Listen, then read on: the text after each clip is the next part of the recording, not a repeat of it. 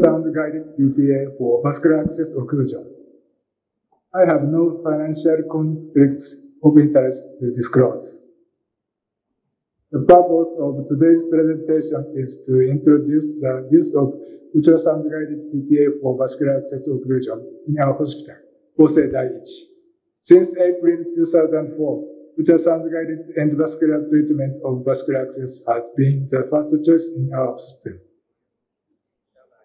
This slide shows trends in the number of cases and fluoroscopy assistance rate and surgical reconstruction assistance rate.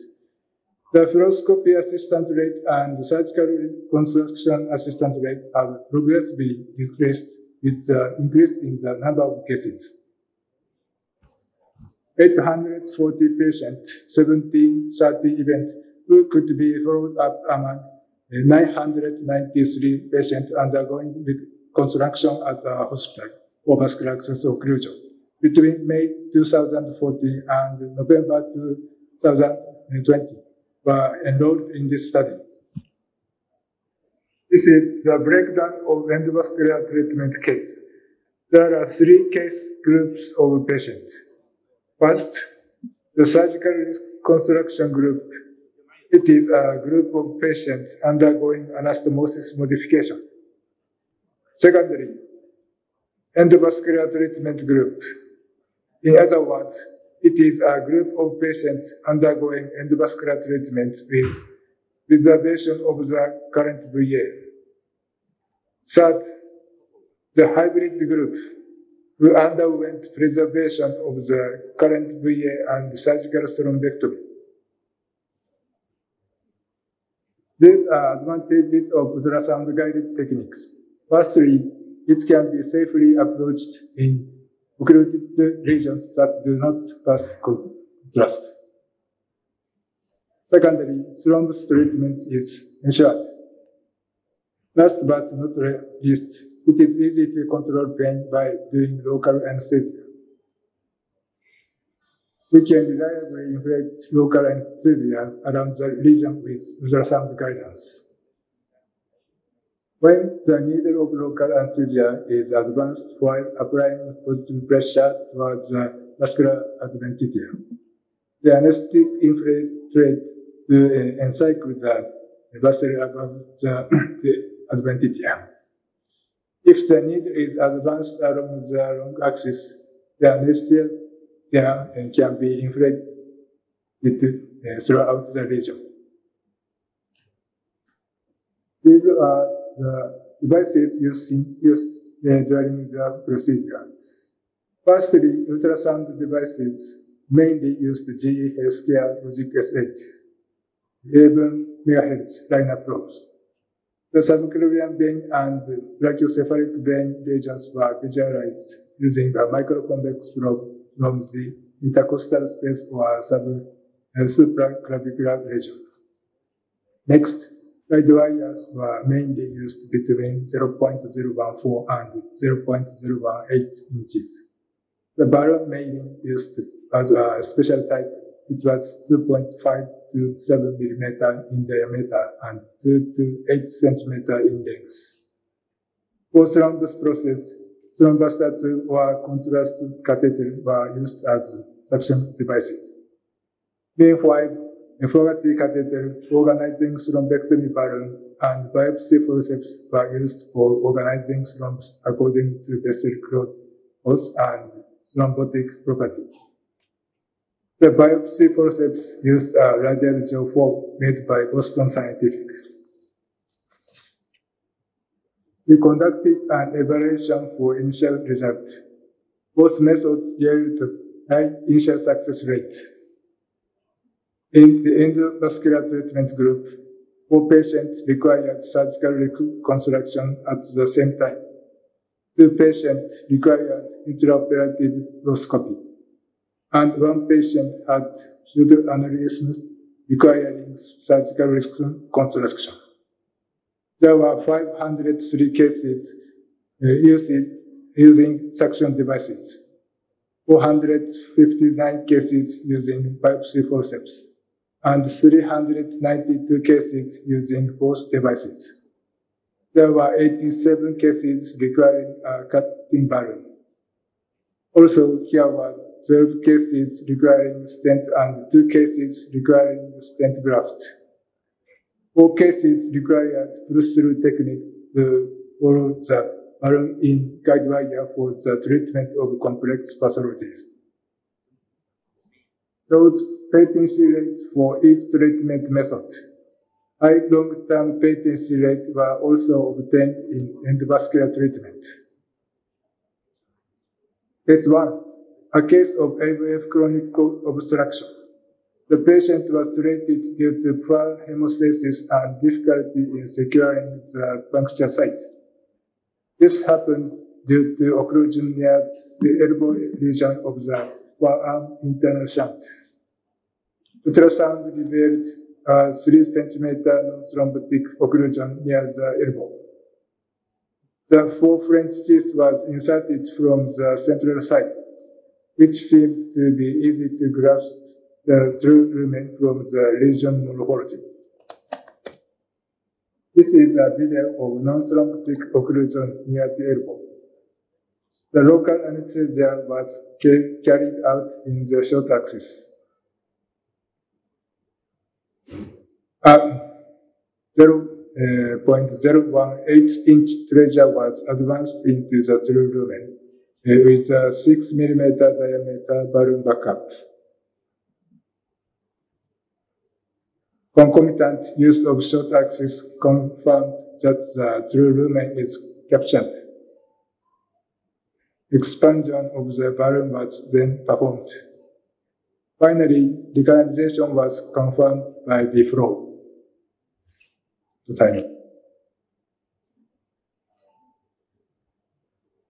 Case 2. This is a case of left subclavian vein obstruction. This stenosis has been repeated after decanalization with PTA combined with fluoroscopy. Then it was treated with ultrasound-guided alarm for stenosis. The microconvex probe was used to delineate the supraclavian region. It was approached through the radial cutaneous vein of the upper arm. By using an inflation balloon that is still not direct yet to provide backup, 0.016 abyss guide wire is brought to the occlusion site. The therapeutic effect was determined by pressure disparity on palpation. Case 3 patient with AVG occlusion case. You could see the occlusion at forearm loop graft. This was how we dealt with it. Firstly, insert 6 French teeth facing each other. Then, thrombus aspiration and organizing thrombectomy were performed. We used protective devices such as the tourniquet to prevent thrombus outflow during surgery as appropriate. After that, we performed balloon dilation at main stenosis near the venous side anastomosis. In this video, we were inserting 2 6 French long 4 cm teeth.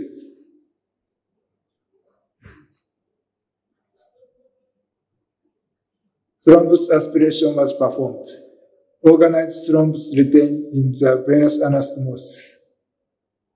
Extraction with pipe threads was performed for arterial organized thrombus.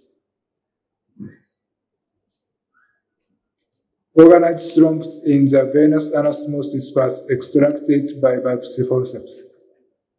We then performed balloon dilatation of the stenotic segment.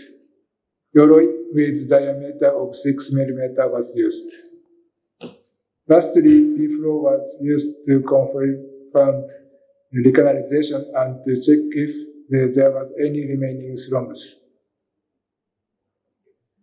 It is possible to reliably grasp the thrombus by compression maneuver with a probe. This is the scene where the mural thrombus above the prosthetic graft is being removed with a biopsy forceps. The compression maneuver resulted by the probe was utilized.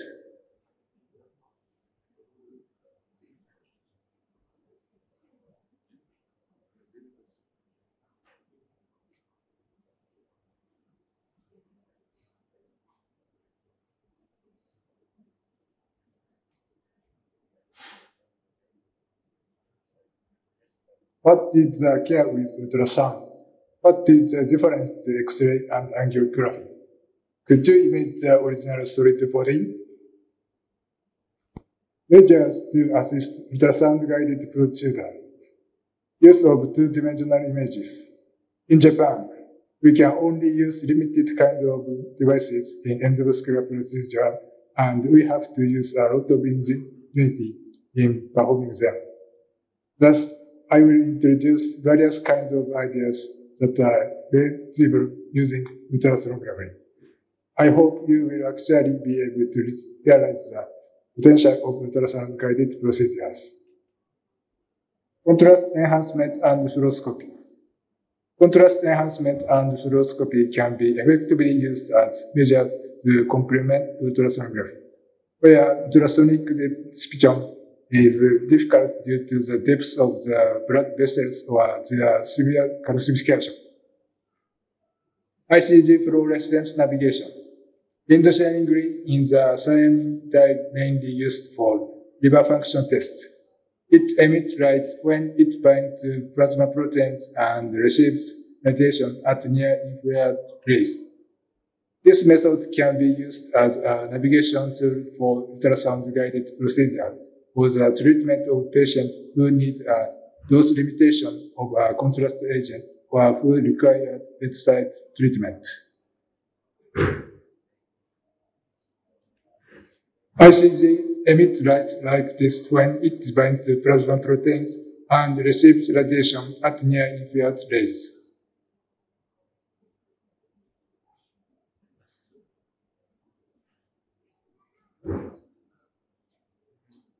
The resolution is low and the details are unclear compared with contrast-enhanced images. This is a narrowed region. There is a problem that superficial blood vessels are emphasized.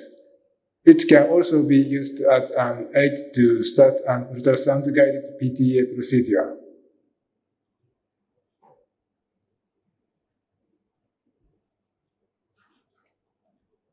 The model is me. Using ultrasound, it is able to recognize the thickness of eyebrows and the shortness, eye stick, length of leg for human. We see the world, including the X-ray. Is this shadow picture? In the first place, humans recognize a three-dimensional object by imaging a 3D object from a two-dimensional image reflected onto the retina. On the other hand, in ultrasonography, a three-dimensional object is reconstructed from a series of sections. It means that it changes the recognition method, guessing the solid body from plain image to another method. The future of ultrasound-guided PTA, the development of ultrasonic equipment and interventional devices to meet the needs of ultrasound-guided procedures is needed in the future. So here is the summary. Endovascular treatment guided by ultrasound was performed for patients with rear occlusion. Then, high initial success and long-term patency rate were obtained. To sum up, ultrasound-guided PTA was considered as a powerful tool for vascular access occlusion. Thank you for your attention. As my internet connection is not really good, and I have some difficulty in English. If you have any question or comment, please kindly directly contact my email address, eou022mw@yahoo.co.jp. I will also share you the material of today's presentation.